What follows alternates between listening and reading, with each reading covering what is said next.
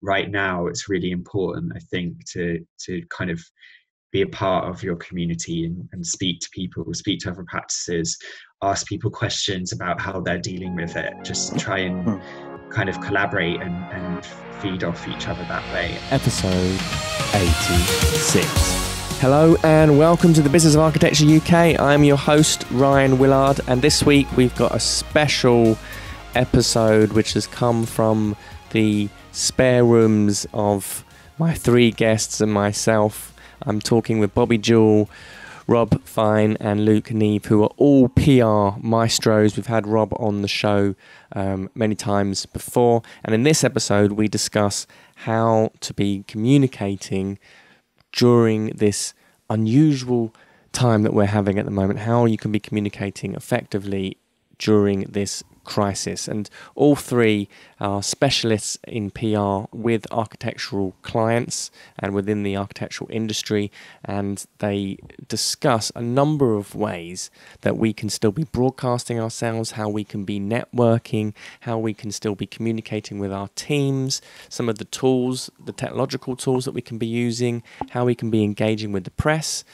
in the right way, and how we can be evaluating and using this time as an opportunity to consider our marketing message from its core, what the kind of values are that we want to be expounding to the world, if you like, and how we can use now as a really great time to reevaluate that and have a look at our overall marketing strategy. And I think one of the most important messages of this is that this period, we don't know how long it will last, we don't know how long lockdown will go on for, but it will have an end at some point, and taking the broad long-term view is incredibly critical and important, both for our own fulfillment and calmness and for the longevity of our businesses. So sit back, relax and enjoy Bobby Jewel, Rob Fiehn and Neve.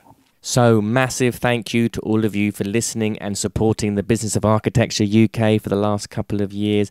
Big shout out to those of you who have come to our live events, attended the webinars, and of course to those of you who have downloaded the weekly podcast and have been listening to them on your bicycles. And as you know, we love helping architects win meaningful and profitable work, but it's not always that simple to implement these ideas or translate them into something that will work for you. So what I wanted to do was to invite you onto a quick 15-minute chat with myself. We can both grab a cup of tea, and I'd like to ask you about what content you found most valuable and why, and what you'd like to hear more of.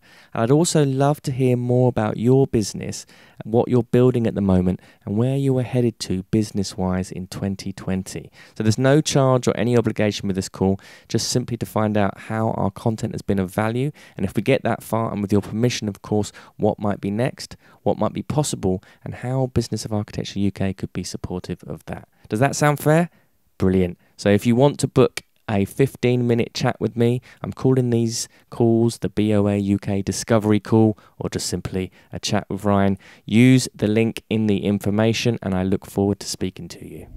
Bobby, Rob, Luke, welcome to the Business of Architecture UK. Absolute pleasure to have you all here in these remarkably unusual circumstances. I'm not going to use the word unprecedented because I've used it so many times that I'm sick of hearing it. How are you all? Yeah, good. Yeah. Really good. Thanks for having us on. Yeah, Absolutely. thanks for having us, Ryan. Pleasure. And today we're going to be talking about communicating in a crisis. Now, obviously, this is totally unique experience for most of us. Hasn't been anything like it. And obviously, as business people, as business owners, we want to continue keeping open and operating as much as possible.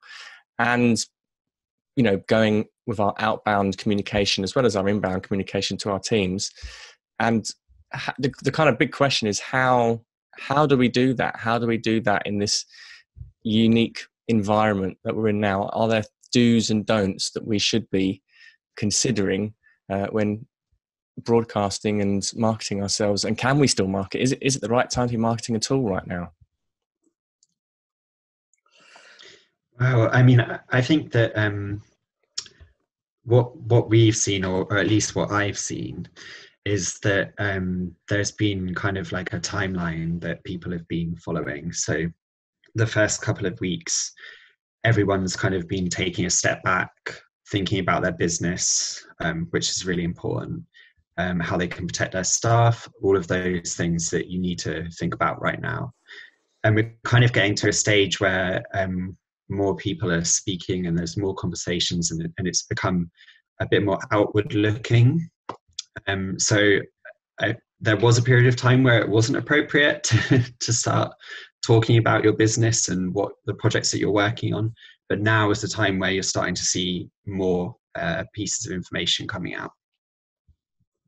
Yeah, one of the things is that it's a universal in that everyone's been in this lockdown and now started working from home, and that shift has created kind of like a collective within the industry that will mean that everyone is kind of looking for engagement in similar ways. So now it means that everyone will be wanting to market or host events or talk about themselves via online channels. And so it's finding out one of those ones that actually work for you, and like what kind of communities you can start engaging with, or, you know, improve and get you engaging with, that would actually work out for you as a practice. I think also some people that I've been speaking to are using the opportunity to maybe think about the fundamentals of who they are and how they talk about themselves, like revisit that before they start, you know, broadcasting.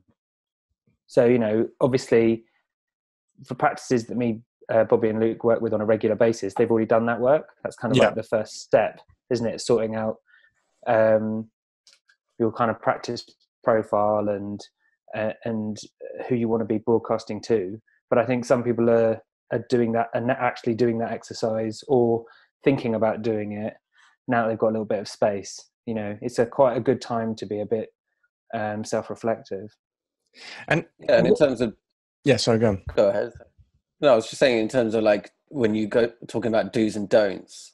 I mean, in terms of like I think like everyone recognized like the authenticity of wanting to get it out and market yourself during this time, and I think that's quite fun. Like, I think that's a fine thing to do because everyone is, I was about to use the term unprecedented, but I think you know, during this like kind of unstable time, everyone is kind of like unsure about where their business will be going. So I think to promote yourselves and communicate your work, I think that's and if it comes from an authentic kind of place, I think that's fine thing to push forward. And I'd say I wouldn't be so worried about thinking of that as a don't. Yeah, I've spoken to some architects recently who have expressed concern about, you know, being crass or, you know, being unsensitive, and now's not the time to be selling or to be marketing, or, you know, there is a concern of how to do that. And then obviously on the other hand, you know, everyone's, you know, particularly small to medium sized enterprises, it's really critical to be speaking and broadcasting or sending out some sort of message. And it doesn't necessarily have to be, you know, a sales message, but certainly where, like you said, how we can be offering support and building communities right now. Now's quite a key time to be doing that. What are some examples that you've seen from some of your clients that have been doing this or navigating this well? Yeah, so it's not a client I work with as such, but I work with a group of architects called the Architects Climate Action Network. And one of the things is like, it was formed a bit in response to the climate emergency and looking at other groups like Extinction Rebellion and Architects Declare. And it was looking at like, what can you do as an individual in the climate crisis, and what were the things that we've been hosting over the past year that we've been formed are these open meetings, which is a case of a few people speak, and then the idea is that you go off into little groups and then you actively have to contribute to the conversation. And one of the things that we'll be hosting on the 8th of April is an online version of that. And the idea is like to, you know, not that, because it's not business as usual for a lot of architects, but one of the things that we can do with our engagement and that kind of like broader outreach is to try and keep it as business as usual as possible. So we'll be hosting an online meeting to kind of foster those kind of that kind of engagement and debate via online channels. So I think that in terms of events, I think it's a really strong opportunity now for everyone to start thinking about what kind of message would you want to be putting forward. And also the fact that people are sat at home and looking for things to do. They're looking to outreach and talk to other people. So if you've never done an event before, might be a good time to try and do it online to see what kind of other people you can reach and what conversations you can have. I think also now is not really a good time for holding on to information and ways of working. Right now is a good time to share and be as open as possible, because that can only make you seem like a generous and like positive and confident practice. So one of the practices I work with has done a lockdown diary that was published in Architecture Today, and they gave away all the trade secrets of what software they're using, how they're managing their time and their team, and they even talked about their clients and some good news they'd had, and about projects they're working on and what stage they're at and how you deal with the shutting down of construction sites. So I think seeming open and part of a community is more important now than it is in normal times. And I think it signals to your clients, we're totally on top of this. It's not business as usual, but we've got methods, we've got systems, and we're in a good mood. And I think the people who come across as sort of Debbie Downers, are going to sort of not instill a huge amount of confidence in people. Well, that's interesting. You say that the Debbie Downers, because I have a suspicion that some people might not realise when they're being Debbie Downers. What might constitute negative outbound messaging that you should just be aware of, do you think? I think certainly going silent says more than you think it does. So I think completely retreating. There was I spoke to a practice who have quite a popular newsletter. People really like receiving it, and they always get a lot of clicks through to their website. And they said to me that they think they're going to stop that because they thought it was inappropriate. And I didn't agree with that at all, because I just thought obviously you monitor your tone of voice, but also sharing good content and nice news stories, I think is really positive. And I've seen there's a hashtag that has been trending, which is normal is news, which I quite like. So to sort of suggest that just by sharing stuff that isn't about pandemics is welcome. I think that's it's an interesting point where you said, Ryan. I think it's a fine line between being just morbidly depressing but then actually engaging with problems that you've had. There's an architect's photographer I know. I might as well just, Chris Hopkinson is his name, and he came back to the UK only this year, and he's been quite open on social media about the fact that it's really difficult time to find a job now. He actually got an article. He actually reached out to Architects Journal and said, look, this is actually a really bad position I'm in. And he was like really open and honest about that. And I think that was a really good way of communicating like genuine fears and concerns, but turning it into a positive. Because as I said, like he could have simply said nothing and simply like sat at home, been really frustrated with the situation. But by actively engaging with the problem and identifying what that was, he was then able to like communicate that out quite effectively. And I think that was a really good lesson to learn for any kind of practice who maybe are worried about losing work or being cancelled or definitely put on hold. The idea is like reaching out to other people and saying, like, look, I'm in this position, it's not good. And then for using that as a way to engage with other people. Yeah, it's like creating that space for people to relate to that situation, because they're in that situation too, so they know like how they feel. But I just wanted to pick up on something that Rob was saying about going silent. I think that the work that architects will be doing now to be more visible will pay dividends in a few months' time, when we kind of hopefully return to normalcy. The architects that are speaking now, talking about their work, collaborating with people, will probably have a better chance of getting back in with the clients that they worked with originally, but also getting new clients. So it's like trying to think a little bit in advance as well in this period.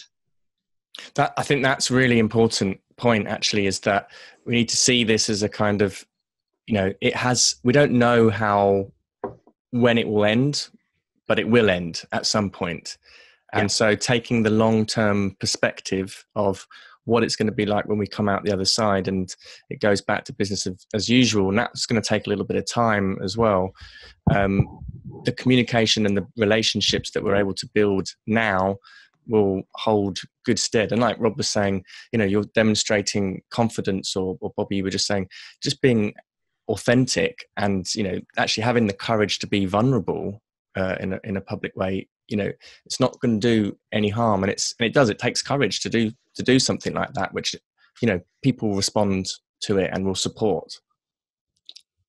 Yeah. And I think in this, if you are an architect and now you're looking at, maybe you've got some downtime, given that projects have been put on hold either this month or, that's something that you will have to deal with in future. Using this time to kind of like rethink your practice and think, what is that we really want to achieve when it starts back again? What is the kind of messages we want to get across with our work? What is the kind of research that we could be doing now or have been doing that will be positive and useful to everyone? Yeah. I mean, just as a shameless plug here, one of the things that we are doing between the three of us, like myself, Rob and Luke, is that we are launching these like online workshops for practices looking to have, have that rethink on or want to improve their communication strategies. And the idea is like we're using these online platforms like Zoom to kind of host like a workshop as normal, so people can rethink, look again at their communications, and I guess it would be of use. I guess sort of have a comms MOT. Is that a way of looking at it? Just because you'll be doing stuff. Some people think, oh, I don't do comms, but you'll definitely be doing stuff. And whether you have a website, whether you engage with one or more social medias, whether you've ever tried to tell the world about a project you've done via the press or something else, or a newsletter, you're engaging with comms, but it might just be a bit scattergun or a bit disorganized. And so perhaps now you could set up some streamlined, talk to us or talk to yourselves, but set up some streamlined ways of working so that it's more efficient, just like you would on a project, I guess. This kind of thing exactly now is actually quite a good opportunity to do that inner work, if you like, of auditing how you're communicating both to your team, you're communicating your culture, have a little rethink. What's the relationship like with the press at the moment in terms of getting published? Are publications still happening? Is that still an appropriate avenue to be looking at? Because we're kind of talking here about ways that we can broadcast using new social media and technology. What about the relationship with the press? Yeah, so I mean, pretty much every press that I know, a journalist I know, is they're still business as usual. They're looking, if not now. I mean, I've had journalists actually be contacting me saying, like, they're kind of desperate for any kind of content from architects, kind of thing, because I think people are in that mode where they're kind of being silent or shutting down and not thinking about engaging with press in a similar way.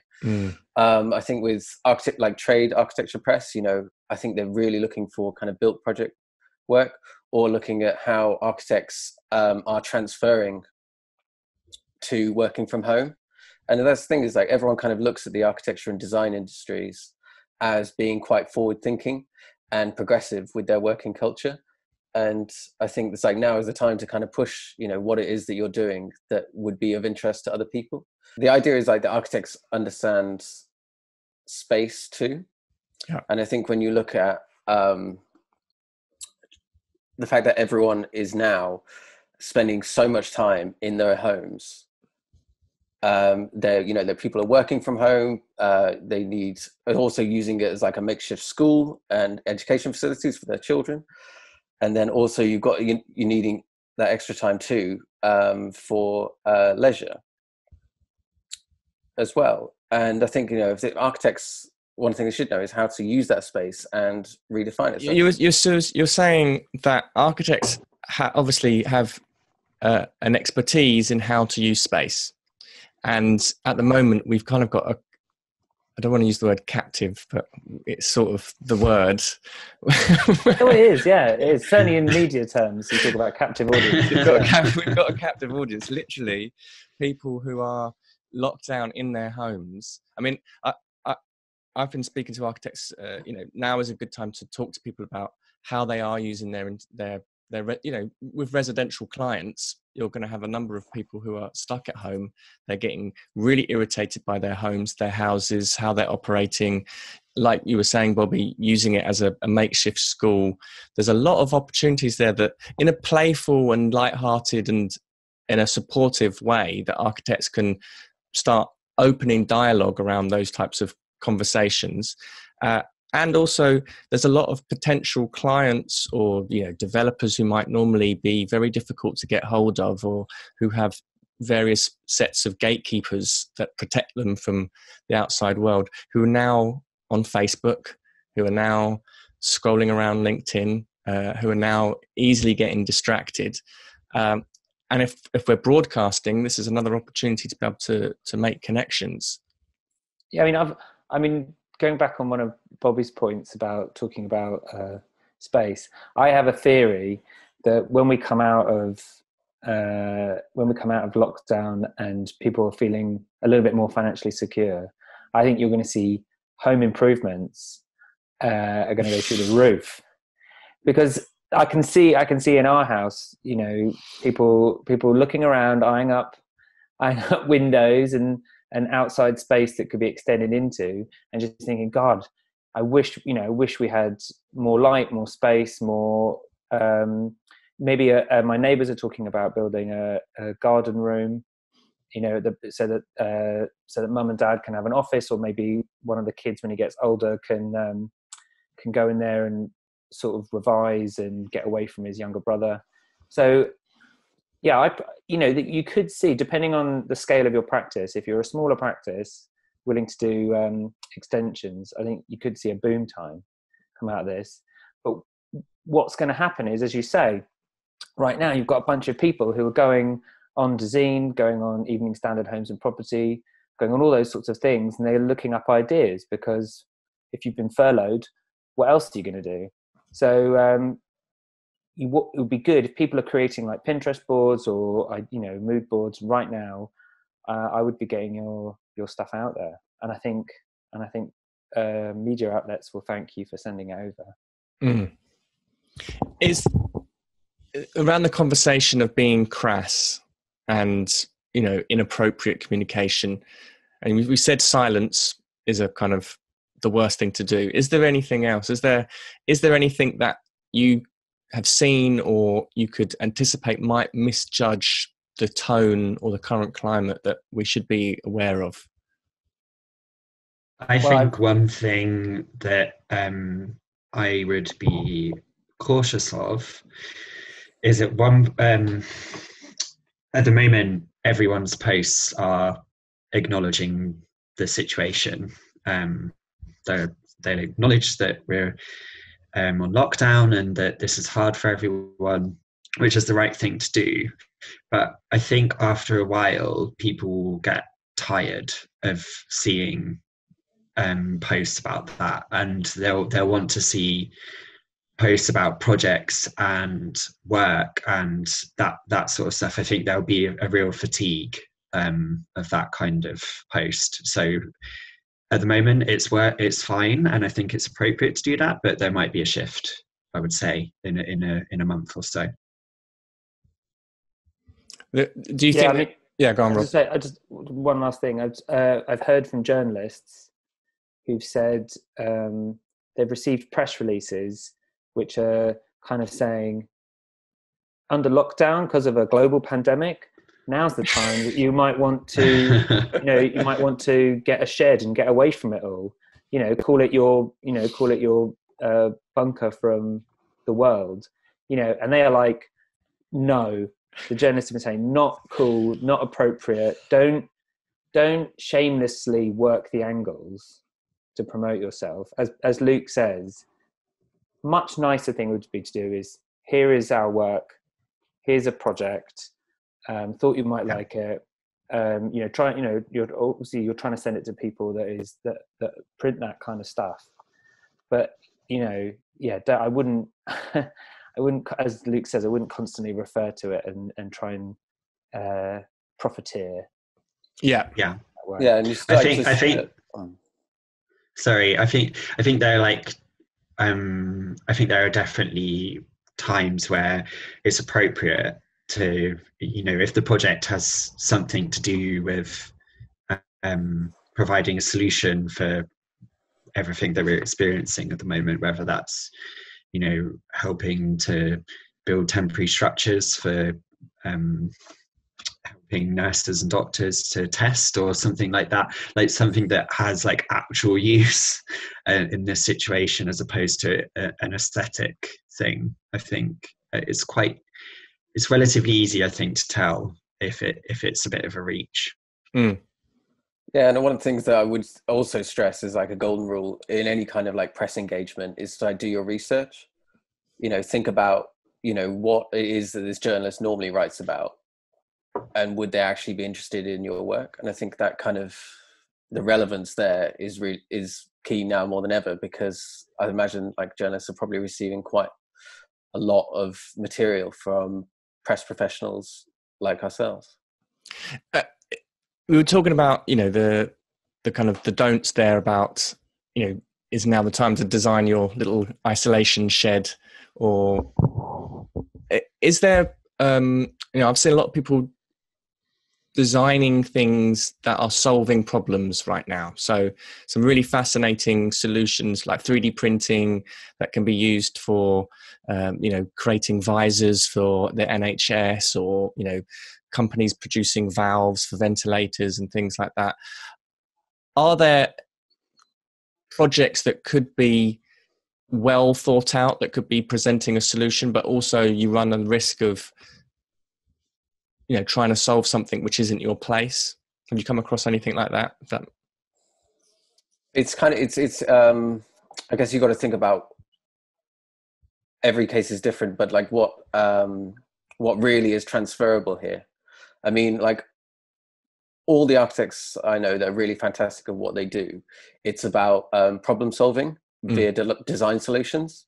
And I think that's a really transferable skill to have that can be applied to so many different things. And look at the kind of work that BDP have done recently with transferring the Excel Center into a makeshift hospital, which is like absolutely incredible given the speed in which and collective work that it took to execute that. I think that's absolutely fantastic. So I think like kind of more, if you have a genuine solution that you feel would be of use in this crisis, like push that forward and then cage the audience. And I think like given the people's reaction, I think that'd be quite interesting. I think also it's about looking ahead and timing. So, we've mentioned like 3D printing of masks and, responding to immediate NHS needs. But and so that's great. But if your practice doesn't do anything like that, if you can't, do you know what I mean? There's no point trying to jump on the bandwagon and pretend you have a skill you don't. Whereas, I've been to another practice who've been approached by a modular design like manufacturer they work with, and they're like looking ahead and thinking, well, how can this technology be used in the future? So say, for instance, if a lot of people become homeless or displaced because of what we're going through, you know, if there's a need for shelter for various reasons, then, you know, let's do the work now, and then, you know, start. So there will be other future problems, and if you can adapt something you've done in the past credibly into a useful solution, work on that. But I think, yeah, trying just to get in there. I mean, I have seen a few practices who've posted things on social media where they would only be able to make like, you know, 3 masks over, you know, in a month, and you're just like, you don't, you know, it's like you don't have to be a part of something immediately. I think you need to sit back and think, what could we really genuinely do to help? Yeah.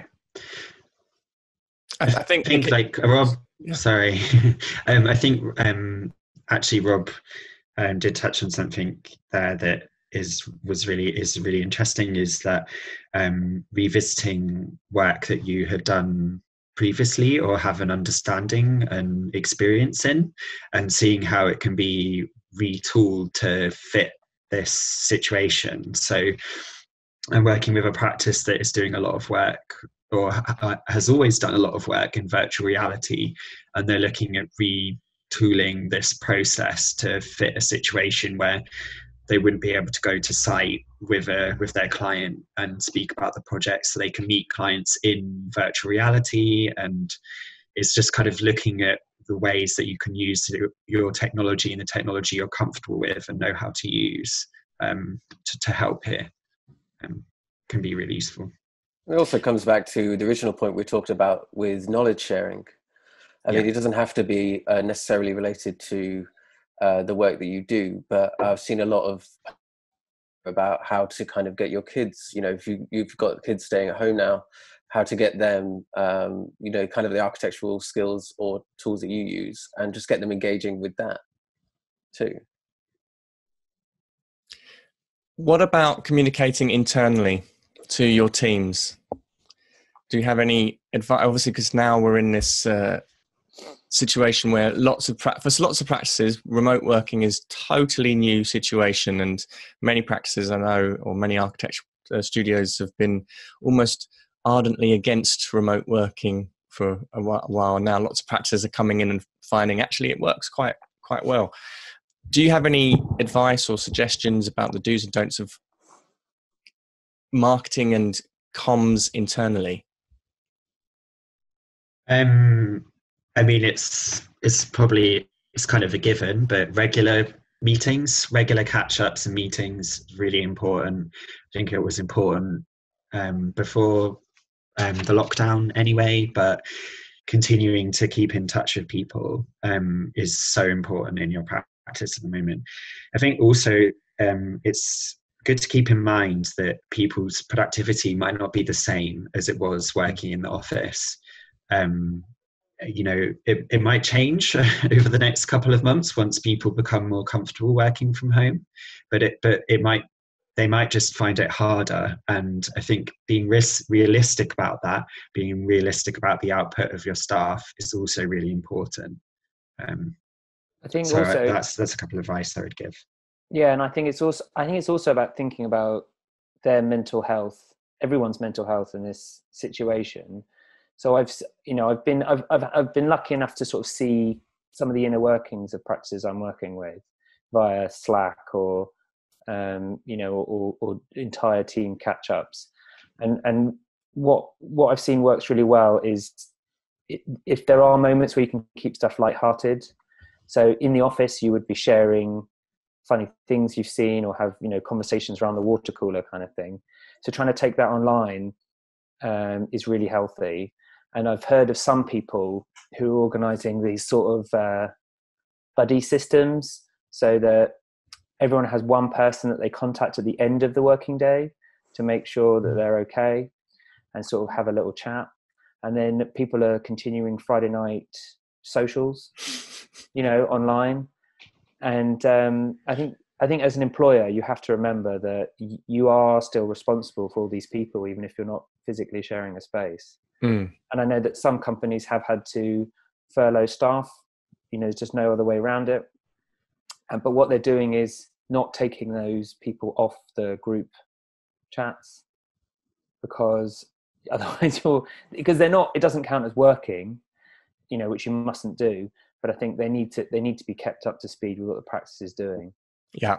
And it's also like looking at tools you can use to better manage your staff online. Like, I know a lot of clients who use Trello, which is like a really effective tool, because you can put up team objectives, goals, or speak to people as individuals or within breakout groups, and that's really useful in terms of like keeping that normal structure that you would have in a practice going online. Great. I saw you were talking about the kind of the snapshots of all the team. I saw this wonderful image of RSHP last week. And I know everyone's posting these images at the moment of their Zoom calls. Actually, I might do one right now. That's a good idea. But they're lovely. I really like them, and I think they kind of we forget that an architectural practice is made up of all these individuals, and actually the visual representation of all these faces and everyone. And there's something sort of lovely and personal about how everybody's made a makeshift home office at the edge of their beds or in the kitchen or something like that. That's a very sort of shared experience right now. And as you said as well, the importance of where you can bring some humor into stuff. I think it's underestimated how powerful that can be for both ourselves, our team, and clients. I think it's interesting you mentioned that, because we were talking once before that we think the Zoom portrait thing probably has a sell-by date. So we've got to get on it. Absolutely. but that doesn't mean that's the end of sharing things. So I think I predict that you'll see people sharing insights into what are your office plants, or how have you restructured your space, or what music are you listening to, like album covers, what I mean? Like, I think they're continuing to sort of broadcast from our own little microcosms. I think will be welcome. And whether you do that through drawings, little curated photographs, whatever you feel like, I think that will be, well, as you say, it'll be well received. People need a smile, don't they, on their face? Yeah. I saw this wonderful video yesterday of somebody who was in a Zoom meeting, and the woman had left the room, and it was a big office one, and her husband walked in naked to change his pants. That's a do. That's a do for me. I think that's the kind of openness that we need. We need those smiles. We need those smiles. Did you see that needs to be scripted, set up for a viral marketing campaign. Did you see the woman in America who did Microsoft Teams and she turned herself into a potato? Yes. Yes. That's great. And you look, normally Twitter is a sewer of commentary, but if you look at the comments on that post, there's thousands of people who are saying that it's cheered them up. Yeah, that was one of the posts at the beginning of the week that had me laugh out loud numerous times. Yeah, every time I saw it. Just trying to deal with something serious, looking like a potato. Brilliant. I know architects don't always do funny very well, but we've all got to try it. Excellent. Thank you very much, guys. Is there anything else that you want to say, or? We've kind of talked about this a little bit already, but it's just collaboration and your networks at the moment are so important. And if you're not part of a group of architects, whether that's the Climate Action Network that Bobby was talking about, or the London Architects Group, or an RABA subgroup, there are lots of different groups that you could be part of. Right now, it's really important, I think, to kind of be a part of your community and speak to people, speak to other practices, ask people questions about how they're dealing with it. Just try and kind of collaborate and feed off each other that way. And also just continuing to network. I've made a point at introducing myself to quite a lot of people that I might have talked to, in a few months' time, but I've taken this opportunity to reach out and speak to people in different places internationally, just to see what they've been working on and how they've been dealing with it. And it's been really, really useful for me to help figure out what I need to do as a comms professional, and also what advice I can give to practices. So I do that if you're not doing that already. That's a great point, actually, to keep networking during these times. And I've also found now's been a really interesting moment to reach out internationally, and to start talking with people that I wouldn't normally talk with, and just jump on a Zoom call and speaking with somebody in Indianapolis or somebody in Puerto Rico. And it's mind-bending, actually, that's possible. But we're living in this world where that is totally a reality that we can kind of, and I hope to see, actually, this starts to bring about a rise of more collaborative working with small architecture practices and small teams, and to figure out ways of pooling together resources, and even doing that across nations, doing that internationally, because there's no, once we've kind of got the inner workings of an office sorted, there's not much reason why we can't start linking up and kind of, building chains of collaborative teams to approach problems. And I had one other thing I wanted to say. Yep. Much more prosaic than global collaboration. But awards are still running. And if you don't have time to do a press release, and you don't know which journalists to contact, and you don't you don't have that sort of outer network, a lot of the awards are still running. They're very clear with what you're supposed to submit. And if you get shortlisted, already your project's going to get promoted for you. Often awards come with their own media connections.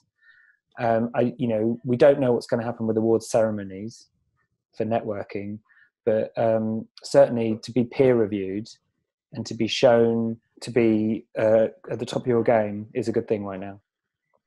Yeah, and those award ceremonies that potentially might shift online, the big institutions who run them have also taken a huge step themselves. Like only this past week, Architecture Foundation, London Festival of Architecture, Dezeen, London Architecture Diary, they've all come out and said, we're looking for digital events to promote, because I think everyone's in the same boat, and everyone's looking for that kind of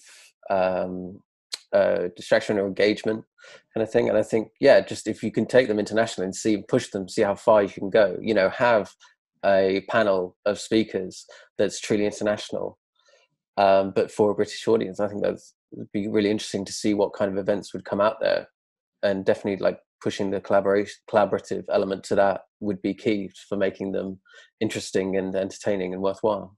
I love it. Great. Some fantastic ideas there. Gentlemen, thank you so much for your contribution this morning. Absolutely brilliant to hear from all of you, and I hope you all keep well and safe, and look forward to meeting up in a real environment soon. Yeah, thanks very much, Ryan. Thank Ryan. you. And that's a wrap. Thank you so much for listening, and don't forget to book your 15-minute chat with me by using the link in the information. I look forward to speaking with you. The views expressed on this show by my guests do not represent those of the host, and I make no representation, promise, guarantee, pledge, warranty, contract bond, or commitment except to help you be unstoppable.